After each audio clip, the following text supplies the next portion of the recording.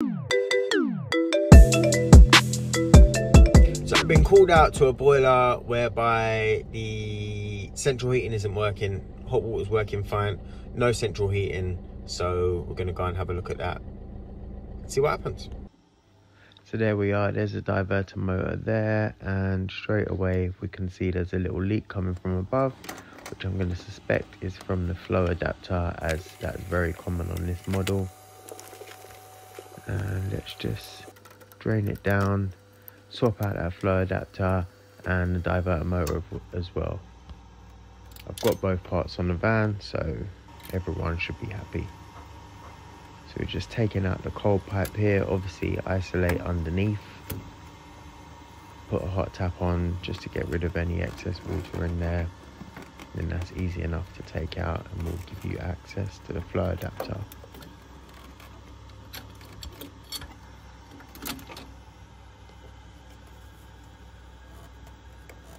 That just pulls out, usually quite easily, but often in little bits and pieces.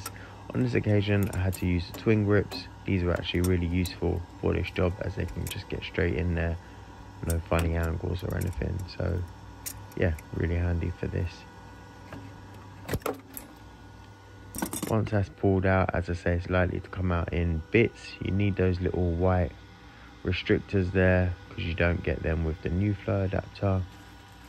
Whether you actually need them or not, I'm not too sure, but I always put them back in. They're obviously there for a reason. Here's a new flow adapter. It comes in bits. Basically, you just need to put your two O-rings on, little one on the left hand side or top, which you can see, and larger one on that groove in the middle, and then put your two little flow restrictors in and a nut on it.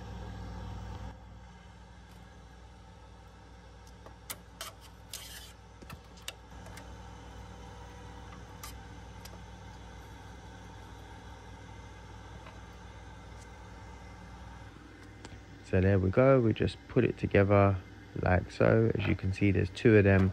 Just remember which way they're going, like the open side in towards the flow adapter. If you ever got to do this, you'll see exactly what I mean.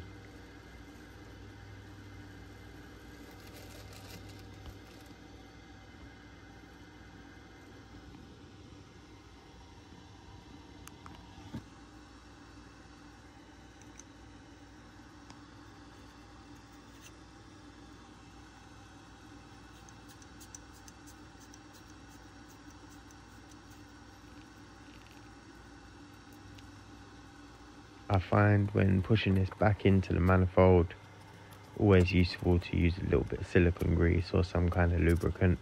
Just makes it go in a little bit easier, and you'll hear it almost pop. Again, you'll do the same with the flow adapter, and that will just slide in nicely. And then again with the cold pipe, just because you want to be able to push them right back in there. And look what we found here. I was very worried when that disappeared earlier and dropped down, because I thought it went down that hole as things normally do, but it didn't. This clip can go one of two ways, either first time or 1500th time. I was lucky this time. So there we have it. That was the flow adapter had leaked down onto the divert valve. Very common problem for anyone who has worked with a Worcester before. That is very common, hence the little green umbrella jacket thing. Yeah, nice, easy, quick fix. Had both parts on van stock. I keep both of them because they're quite common issues. So yeah, happy customer, happy me. So you're joining me on this one mid immersion swap. I come here a week ago actually, but the customer was going on holiday to a leak in immersion. I'll show you where it was leaking from, and I'm in the middle of draining it down. It's leaking from in there, as you can see, and it's a 300 litre cylinder. Just an absolute nightmare to drain, but one, we've got drain off lower than the immersion, and here's my setup. Pumping that into D2. Makes life 10 times quicker. You get these pumps from Plum Power, real lifesavers. plug it in the mains, or get a battery pack to run it off in the main batteries. So yeah, so I'm gonna get this changed up now because that's all rusted and everything, and then the immersion behind it is all the bits there. Talking of brands, unhelpful tools, I've got to hand it to Unilite on this. It's actually really useful. It's a K550, so yeah, that is what I've been lighting up most of my work with of recent.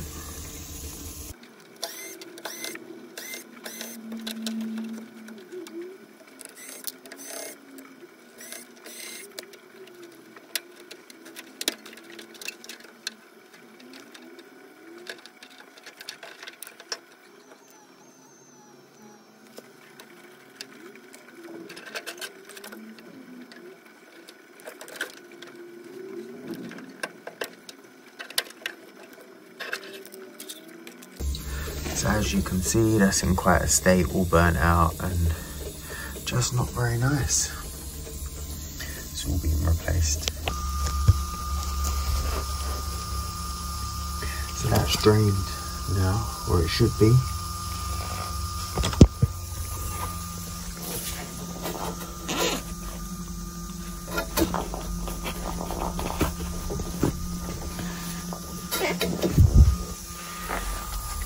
Get one of these keys as well for this kind of immersion. Just collects onto them slots and twists. They used to come with the immersion, but not anymore.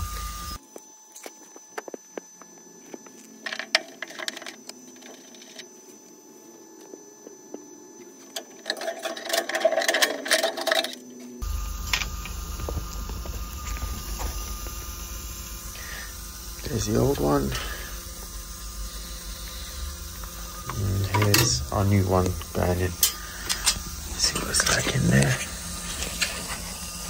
Not bad, normally they're full up with scale. That's quite clean.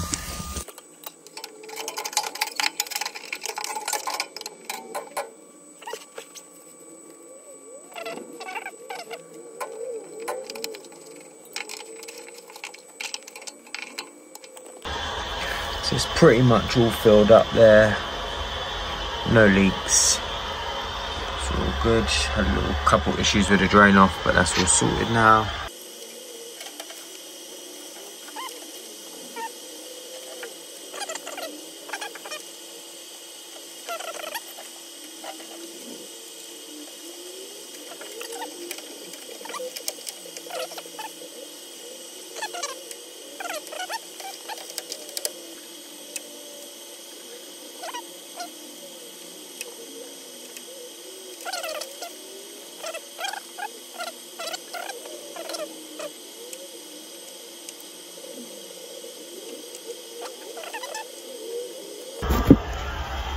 Okay, all wired in, all replaced.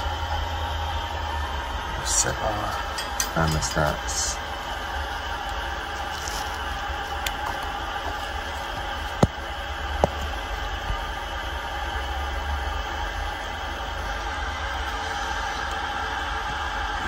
Immersion. So there we are, there we have it. And done. That actually went a lot better than expected. Generally, immersions are an absolute pain, especially bottom entry ones. The pump is a lifesaver. Don't use it all the time, but when I do, it absolutely gets you out of a hole. So I definitely recommend that. I think the whole set, including the battery pack, it's probably about £70.